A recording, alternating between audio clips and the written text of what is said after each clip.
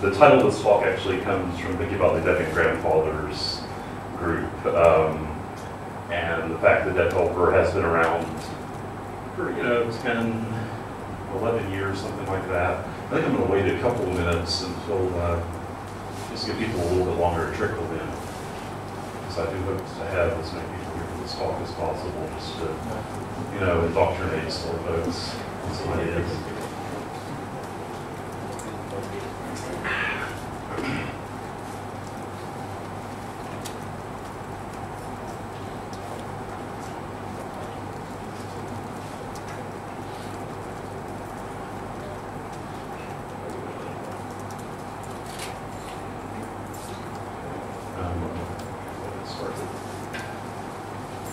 So what I'm going to talk about is changes that have been made to DebConf over the past about a year and a half.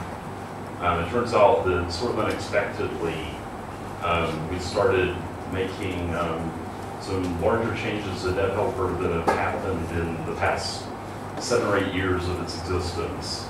And one other thing, if I say DebConf accidentally during this talk, I mean debhelper. And just for other people's information, when I referred to deprecating debhelper yesterday, I was referring to DebConf. I do tend to get them confused. I have no plans to deprecate debhelper at this time. So, you should all be familiar with this, I hope. This is pretty much how your Debian rules file has looked for 10 years or so. Now, what happened to me last year is I was looking at this and I realized, hey, there's some code duplication here. So let's refactor it. And so the idea here is that DH binary arch just runs everything that your binary arch target would do. So that's simple enough to write. And that's DH. It went into debhelper 7.0 back in last year. And when you use DH for an entire rules file, you come up with something that looks something like this. So for every target, for every standard target, you run DH. And you just give it the name of the target. Now you might ask, what about dependencies between targets? What happens if I run the binary arch target and I haven't run build yet? And the answer to that is that DH is intelligent. It tries to figure out behind your back, basically, what you've already done and what it needs to do next, even without targets in there. Now, if you want to, you can put targets in there, you can put stamp files and all that kind of thing like you've had before, but the fact is that you don't need any of them. And the nice thing about that is that we can notice, hey, there's code duplication in this file. Let's refactor it. And so if you're not familiar with make pattern rules, what this does is the percent up here stands for any of the rules in that file. The punctuation here stands for the name of the rule. So basically, if we run Debian rules build, it's just going to run DH build. And if we run Debian rules binary, we'll run DH binary, etc. So with that change, some interesting changes began to happen to the length of rules files in Debian. Unfortunately, I didn't collect historical data here, so it's just the current data.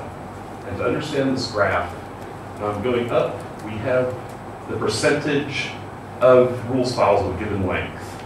Going along the side, we have the length of the rules file, starting at 5 over here, which you can't read, and going up to 100 and more lines. Now, the red line here is CDDS, which, as you can see, is really good at making the rules file be under 5 lines, maybe 10 lines, something like that, and then trails off down. And if you look at traditional debhelper, which is the black line here, you see that it's really good at optimizing the rules files around 40 lines, 55 lines, something like that, and then sort of trails down, and it almost parallels the length of other, which is the small percent of packages that don't use debhelper or anything else and just do it all by hand. And those tend to be longer toward the long end. Interestingly, they tend to be shorter toward the short end. And there's that interesting little hump over here, which I suspect is things that use Yotta or something like that, and I didn't bother to filter those out. So there might be some interesting, weird short rules files out there that I didn't grep for properly.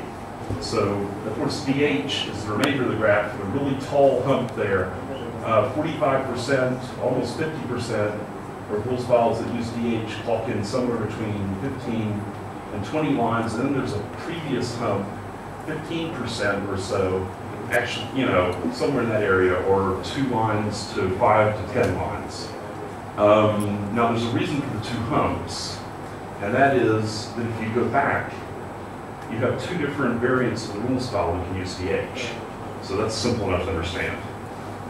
Okay, this is market share of the various tools after DH has been around for a year or so. As you can see, it's gotten almost 10% of use. CDS, I forget what it was at last year, but it was somewhere around 25%. I think I probably eroded it a small amount, but it's probably also gained some more followers. And debhelper, of course, is most of the rest. There is that 3% of weirdos. So, what does the DH command do? It's really easy to figure out what DH is going to do, exactly which commands it's going to run, and the exact order that it's going to run them in. You just tell it to run the command to do no act. You have to run this inside an actual source package or it's going to complain at you. But it's useful to see what it actually does. And when we look at what it does, we see these DH auto commands, which you might not be familiar with, or you might be. These had to be added to debhelper to support DH. So, what do these things do? Well, they basically figure out what they need to do to build a given source package and magically do it, is the short answer. So, if we have an auto conf using source package, they'll run configure, and then they'll run make.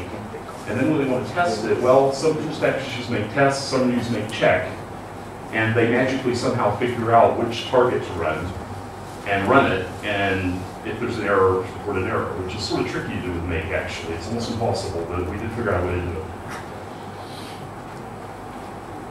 Now, if you have a Python package, they'll do something completely different, like this.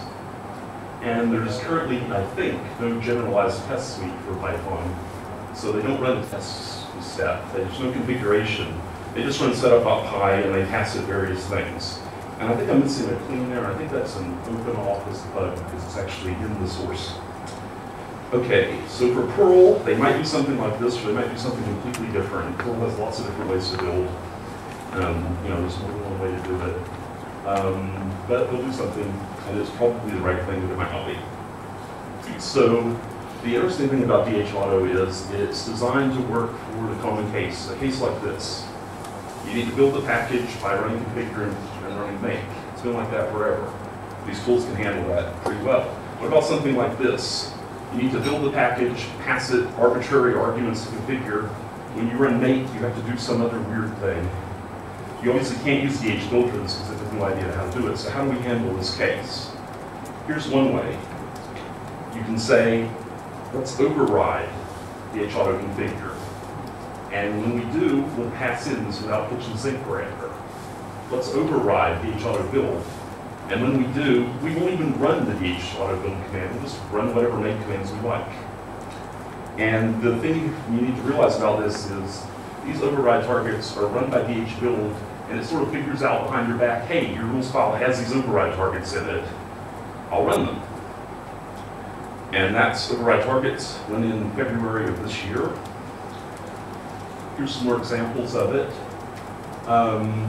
So there's, you know, you can handle lots of the standard cases that you may be familiar with, like needing to make a file set UID.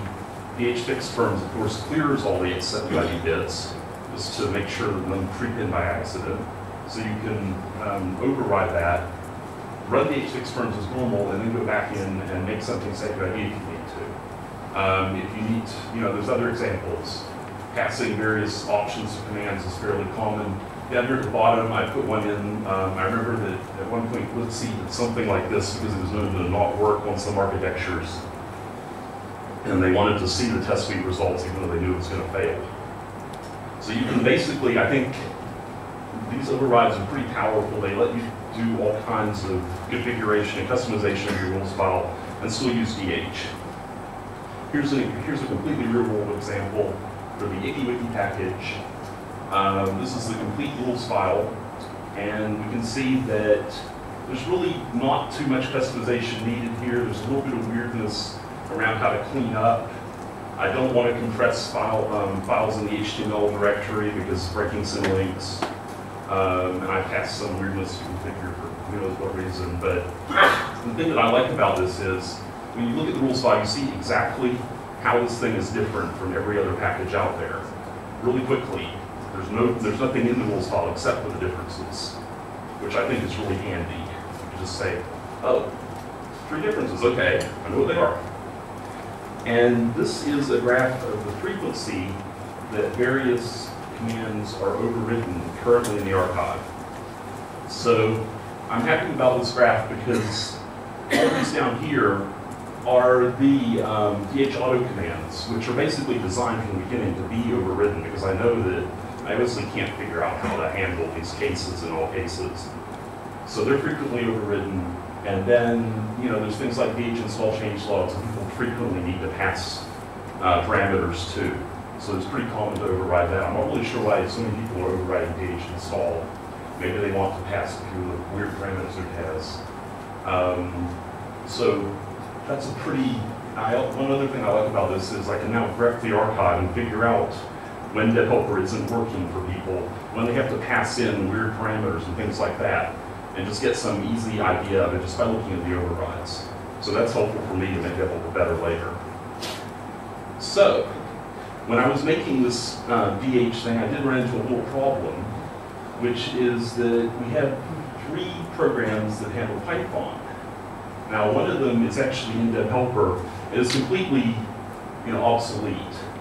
But then there are the other 2, DHPy support and DHPy central. And there's really no consensus which one we use, but I did need to make one be used by default because otherwise I wouldn't support Python packages, which didn't seem like a really good design choice. And I arbitrarily chose DHPy support, but that also didn't seem like a really good design choice. So here's a way to use Python central. Now, you could do it with the override, and I think that's perfectly valid way to do it. The overrides actually were developed after the second system, which is just saying, run the build, but run it with Python Central. Now, how's that work? It's called a sequence add-on, and I developed it pretty soon after I developed the original DH, before I did overrides. So here's some of the sequence add-ons that are available to you now. I don't even know what some of these do. For example, with bash completion, I'm not really sure. I think it adds some debhelper command to your command sequence that installs bash completion files. The Haskell dev scripting is very complicated. The most interesting one there is probably with Quilt.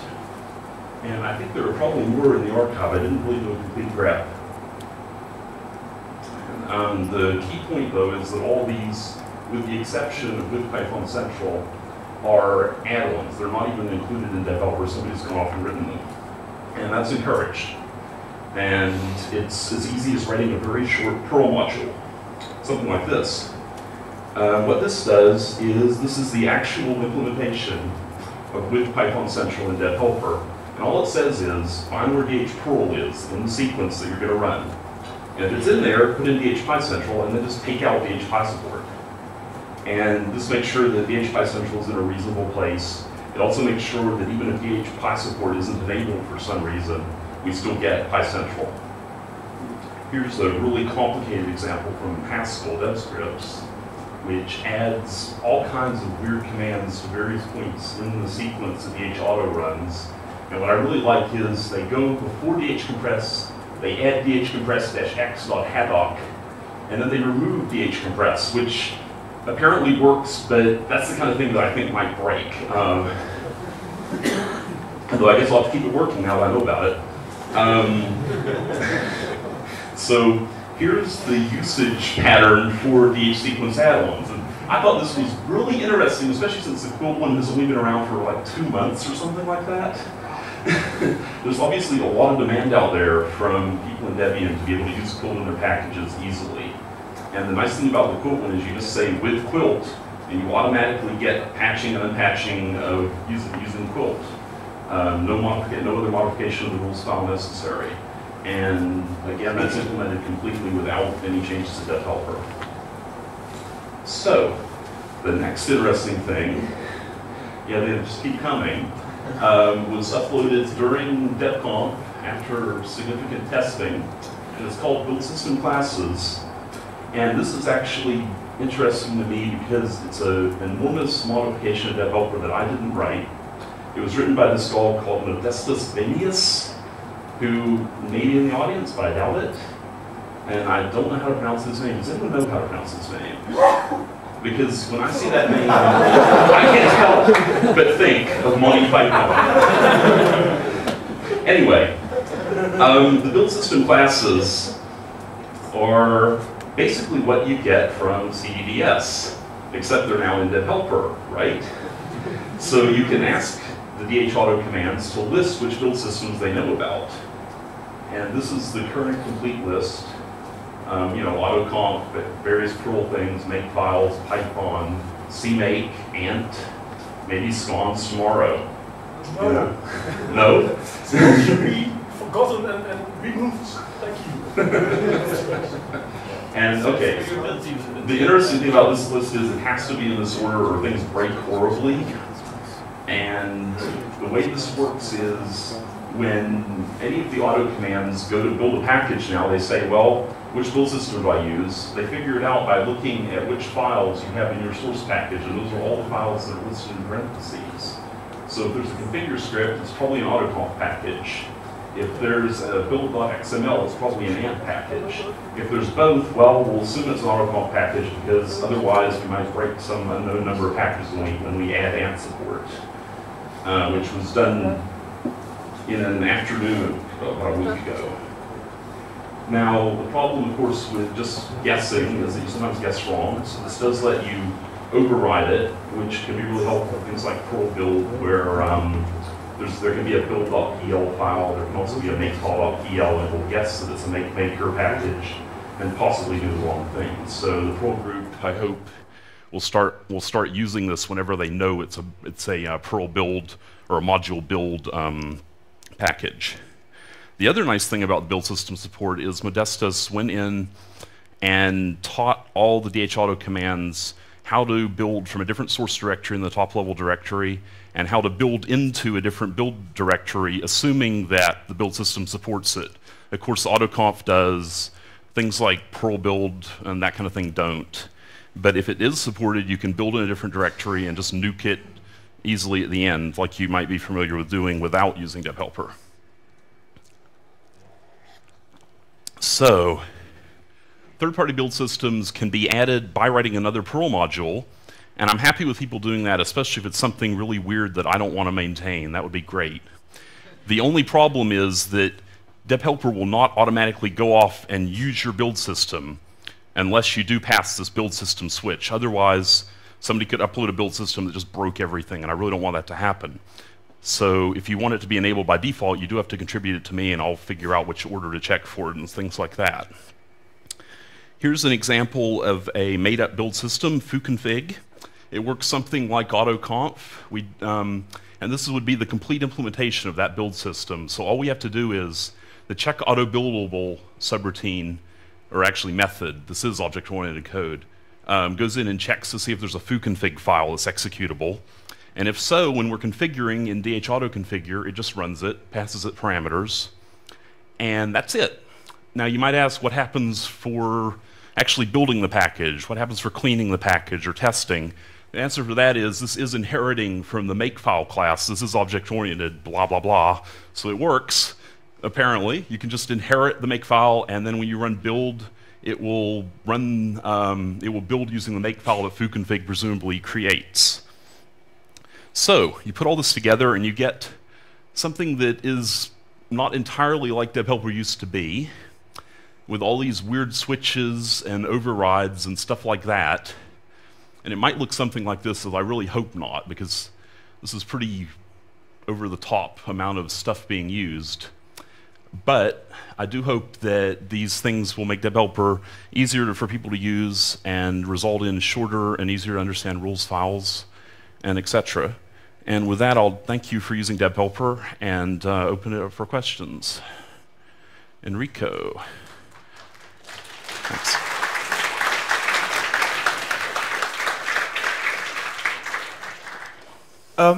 One thing that I find quite interesting is that in the end, debhelper is doing like most of the work, but it gets invoked a lot of time during the build process, and it always has to figure out where is stuff, what can it do, what it shouldn't, and so on. So I wonder, I mean, it feels like to me we are pretty near the point where you can do like, instead of hash bang make, do hash bang debhelper, and then it figures out what's in Debian / at the beginning, and then just do that little bit, which would make it insanely faster in theory. Well, but I don't know if that's in a to-do, if that's any saying. I think that you're right, that we're pretty near the point that it would be a pretty easy modification to do that. Of course, policy wouldn't allow you to do that because Debian rules does have to be a make file no matter how perverted and short it is, apparently. I don't know if it would really make it significantly faster because debhelper was, after all, written 11 years ago for machines that were a lot slower and does have a lot of wacky little optimizations in it to make it start up quickly and figure out where it's at fairly quickly. So you might save a couple of seconds, and it might be a shorter and more comprehensible rules file, but then again, I think that the way that we have overrides in here does sort of use make in a fairly sane way. It's a useful use of make. If debhelper were up at the top, we'd have to have some other way of doing these overrides, and that would involve re-implementing make, so... Any others?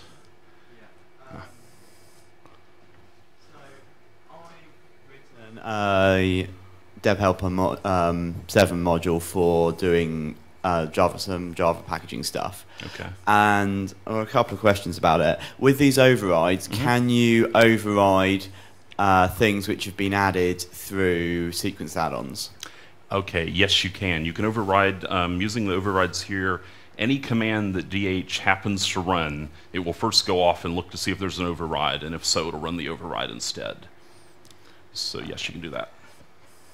Okay, so when you're adding things into the sequence, you say add after DH Perl, and then you say remove DH Python support. Right. So the other part of my question is, can you do -- with, quilt -- with, and so on, and include several different third-party add-ons?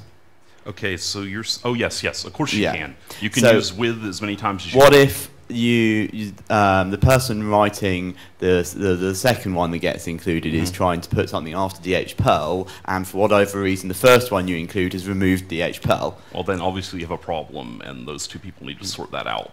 I can't really fix that problem without coming up with some much smarter way of figuring out where things go in the sequence, you know, dependency-based or something like that. Hopefully that won't come up that often. I think that the need to actually remove a command should be pretty rare, unless two packages are conflicting like these two are, and in that case I think they have a problem of their own making. And the last thing was, I've got a sort of absolutely minimal Java build system as part of the tools for this, which basically says, I've got a bunch of Java files, please put them in a jar. And I just call that, I've added it, insert after DH auto build, and if you've got a file in Debian, it will do something, otherwise it won't.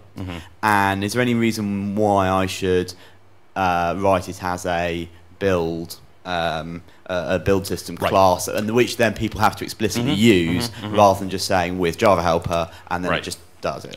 Well, I think it's up to you which one makes the most sense to use in a given case. The build system classes are useful in that you can use them even if someone isn't using DH. It's possible to use, if you don't like DH, you obviously don't have to use it, but you still might want to use DH auto build in your rules file just to let it take care of building for you, and so it's clear what's happening. And if in that case, if you have a build system, then DH auto build will actually know how to handle it. If you're using, with to add something to the DH command sequence, then that won't happen. So that might be one reason, but it really is up to you which one makes sense, and there is a bit of overlap clearly. All right. I see here that that in Lenny we currently have debhelper 7015. So during the squeeze release cycle and development cycle, should we avoid using overrides because they're not in Lenny, Right. or is this going to be added to a point release to Lenny or something like that? Well, now I have given all the versions that you need, and of course you do need to make sure you build dependent on those versions if you use one of these new features. As always, when a new feature is added to debhelper, people do wonder about this, and I generally hope that someone will backport it, but I can't really do anything more than hope, or possibly backport it myself, but I'm not going to try to get it into stable at this point.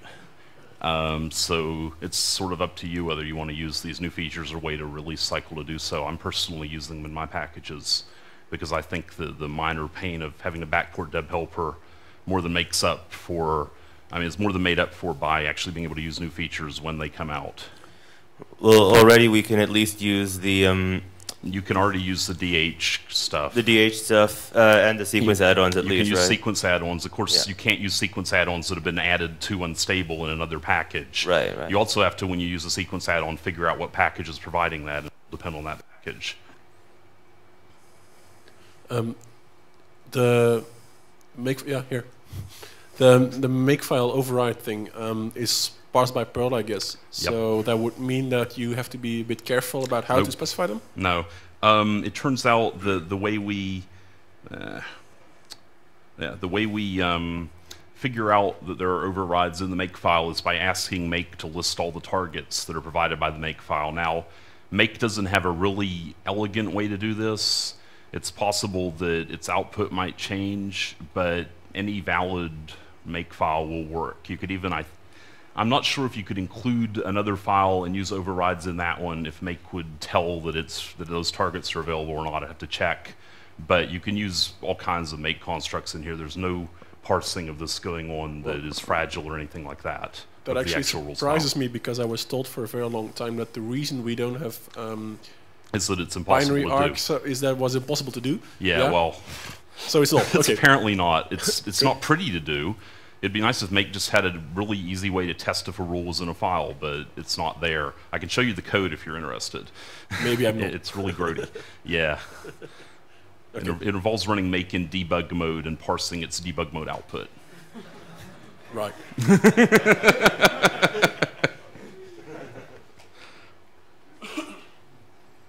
Anybody else? Okay. Is it possible to use DH for packages that build multiple binary packages with different configure options? That's a good question. Currently, if you want to do that, you'll have to manually override DH configure and DH auto configure and DH auto build and run those yourself, and DH auto install and install it in yourself probably. There was a bug report filed yesterday with some suggestions in this area. I don't think it actually completely covers that case though. So if you're doing something, really out of the ordinary like that, well, potentially a little bit out of the ordinary like that, I'll say, you do have to override it and do it by hand. But I think that's really okay because you'll end up with a rules file that will pretty clearly show what you've had to do, and it's probably not any worse than beforehand, I hope. So. Do you expect DH to kill off CDBS?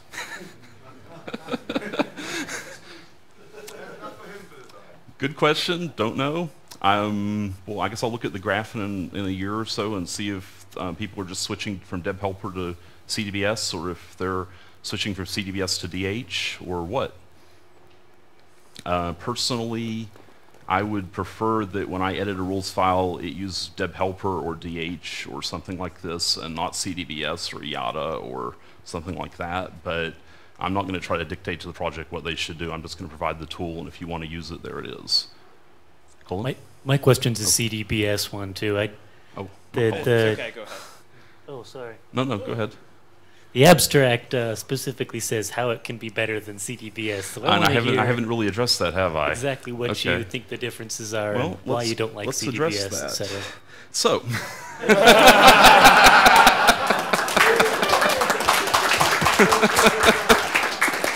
So this is one way of looking at debhelper and DH and CDBS and comparing them. And what I like to do is just look at what I think of as the visible surface area of a command. Now, I realize this slide is really scary, especially if you're in the back of the room, and it's sort of meant to be. This is all the things that you might need to know if you're using debhelper in a rules file. You have to know all these strings, what they do, when to use them, etc. Now, of course, we have some long options, we have some short options, we have some environment variables, we have some package control files in the Debian directory, and then we have some commands. And that's the interface to debhelper, right? Here's the interface to CDBS. Now you have to be about here to see it, right? We have some make files, fragments that you need to include. You might not need to include all of these, but most of them are things you might need. We have some options, about 150, I don't know, a watt, that you might want to use at some point if you can figure out what they do, if they're documented, if they don't change what they do tomorrow. Some of these are semi-internal-ish. A few of them are probably completely wrong and you would never want to use them, but it's really hard to tell. And some of them are very well documented in the manual. And then down here at the bottom, you have a couple of minor changes that you might want to make to your rules file to run other commands and things like that. So when we look at DH, this is the visible surface area. Now, of course, this is added on top of debhelper, but then so is CDBS. It's 153 items plus the 100-odd items from debhelper that you might want to need to know, because you can mix and match. Now in DH, we're adding 12 items. We have overrides. We have a few commands. We have a few options. So I think it's really elegant that I was able to do it with this little, if I say so myself, that I was able to do it with this few addition to the visible surface area. So that's personally why I think the DH is better than CDBS. It's up to you to decide. I think Jonas is going to have a comment now.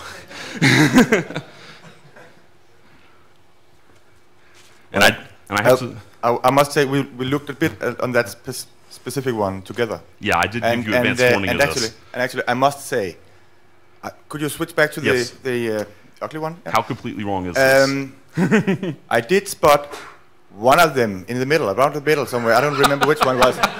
That debhelper does not support. Well, yeah, that's true. Yeah. This is true. CDBS has an option that debhelper does not support. Okay? Yes. Yeah. Yeah. There are options in here. Yeah, that's right. That's the auto update. There are options. The one that is illegal to use. Right. I wonder why debhelper doesn't support that. Is that really the only thing that CDBS does that debhelper doesn't support?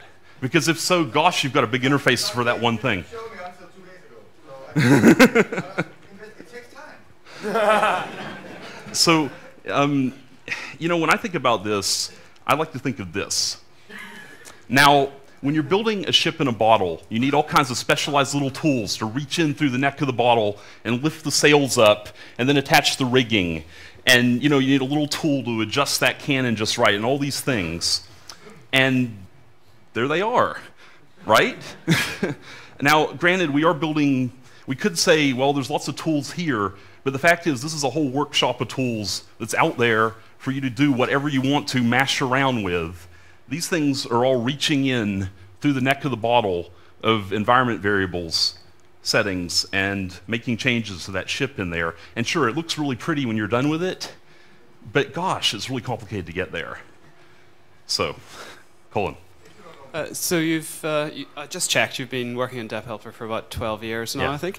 And you know, free software development is always kind of incremental, and you do what's needed at the time. But I'm interested to know if you have a sort of end goal in sight. Are you ever going to stop and work on something else, or are you going to declare debhelper done, or is it something that you see as always evolving to meet the needs of Debian? You know, the end goal for debhelper was actually accomplished like 7 years ago. The end goal was, let's make the rules files a little bit prettier and easier to understand, hopefully, and you know, easier to make broad changes to large swaths of packages by changing one thing instead of having to modify a lot of rules files. And that was accomplished, and I thought I was done. And then in the past year and a half, I thought, well, gosh, there's this CDBS thing, and it's really showing that there's a need to do something else. So thank you, Jonas, for that. Thank you very much. for showing that there's a need and demonstrating it in a way that made me actually have to do something. Am I going to continue to be interested in this? I don't know. Somehow it has remained interesting. I think it's because working with debhelper is a great way to completely destroy Debian by accident, and that's the kind of thing that can be interesting. I actually had to do full distribution regression testing to test the build systems option, which I've never done when I've added something to debhelper before, believe it or not. And I did find 1 or 2 packages that were broken by the new system, but I actually thought it was worth putting it in and just filing a couple of bugs. And unfortunately, one problem with the new build systems and with DH is that they have a lot of very specific things encoded in them, like the order in which you run commands. And if you change that order, you can break untold numbers of packages now. So I have all kinds of ways to break Debian by accident now. So maybe I'll be interested in it for another 10 years. Who knows? Well, I think the decision what will be used, debhelper or the CDBS, will be done by the documentation, and it is not really hard to have a better documentation than CDBS. I was always fighting with it, and I'm really happy that I see now these very easy rules files. Well, as far as the documentation goes, there is a man page for DH. Can you see that in the back? I'll make it a bit bigger. There is a man page, and it has some little examples at the bottom, some, which I basically just reused in this talk. And I think that if you read that, you pretty much understand enough of it to use it. Or if you just read a couple of rules files, you'll probably understand it. So I hope that that's enough. If not, maybe I should turn this talk into a bit more documentation. Just a small comment about documentation. When I read about your new DH work last year, I said, oh, cool. So I tried to actually migrate my really small package to it, and I couldn't find anything similar to a how-to or a really simple, you have to do this. Yeah, this is the equivalent of this. Yeah. For example, patching. I'm still trying to find out how to do the patching. Are you talking about quilt patching or just generic patching? Applying patches to to the source of the by hand in the rules file, basically. Yeah, and I mean the way you would do that is you would probably go into your rules file and make an actual build rule and a clean rule of your own, or you could override dhauto-build and dhauto-clean and put the patching in before that, but it's a little, I don't know if you'd want to do that. You'd probably just go back to the older style rules file that has all the targets explicitly in there and then do the patching by hand that way. I think that would be the way to go. I think it's okay to not use this really short stuff if your rules file is doing something a little bit out of the ordinary, which patching sort of is because there's no established way to do it except for using Quilt. Of course, if you switch to using Quilt, it's very easy. You say with Quilt, and then you put your patches in the right place, and it all works. Now, as far as your broader point about the documentation, yeah, I think it'd be great if somebody wrote a little tutorial. Here's your typical rules file and some things in it, and here's how it looks when you convert it over to debhelper v7 and DH and all the other new things. Yeah, or just a wiki page with a list of packages using debhelper. Yeah, DH. Sure. Yeah, that's a good idea. That will be great. I have great. the list right here, so yeah. Thanks.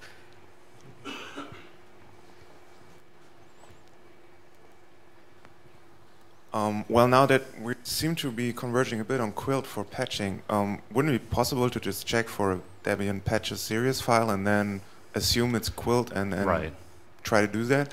Because otherwise, I mean, that seemed to be the most overridden thing, which you... Right. Is there any plans for that? Well, it is the most used with flag. On the other hand, I like the fact that there were no changes made to debhelper to implement that.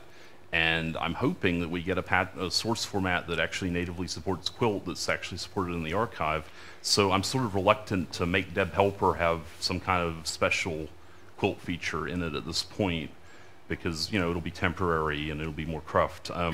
Speaking of cruft, there are a few faults steps that I made when I was implementing DH. There are some flags before and after and things like that you can pass to DH to control which part of the sequence it runs, and those are all basically cruft at this point because they turn out not to work very well. So I really need to stress that this is an evolving thing. I've been talking with, for example, Sam Hartmans, and he's pointed out a couple of cases where the emulation of make that DH does isn't exactly right, and you might run a target and D8 just says, oh, we've already done that, just like as if there's a stamp file for every target, which can be really annoying if you want to run Debian rules binary twice in a row to see if your change has made the change that you want to make. And so I really think this is still evolving. There'll probably be some minor tweaks. There might be a new compatibility level that changes some things. Who knows? I just want to stress that because it's obviously, thank you. This is obviously still a work in progress. Anybody else? Hello.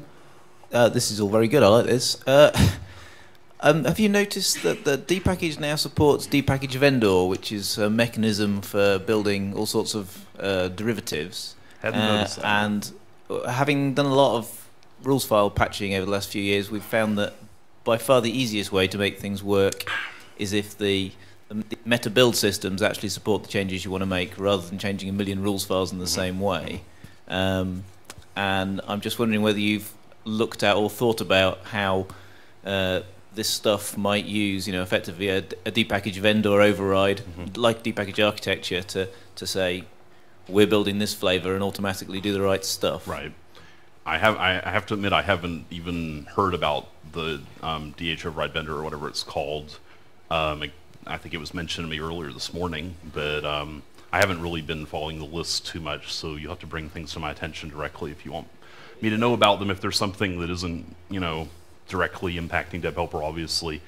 I guess there is some possible, way to make debhelper and DH do the right thing magically if this is set, and maybe we can look at doing that. Of course, you still then have to deal with all the rules files that don't use this and that never will, and which is going to continue probably forever. I think we're going to have the old style rules files until the end of time, and I think that's perfectly okay. I don't have any problem with them. Yeah, I mean, the advantage, obviously, an awful lot of stuff does use debhelper, and then if debhelper just does the right thing, and I mean, the maintainers don't need to care, which is exactly what we all want, really. Yeah, and if you can get it down to one debhelper command or a few debhelper commands that need to be modified to do the right thing, then it's much easier. If it's a matter of, oh, we want to go and insert, say we're building for Ubuntu, we want to go insert a new debhelper command in the sequence automatically type thing, then that gets a little bit more iffy because DH sequences aren't going to be used for all packages, so that's only solving, 9% of your problem. So I guess basically anybody who cares about this should come and talk to me and Joey and people. There'll be an MDebian BOF later, which is maybe one place to talk about this. I don't know if there's a better venue, probably not.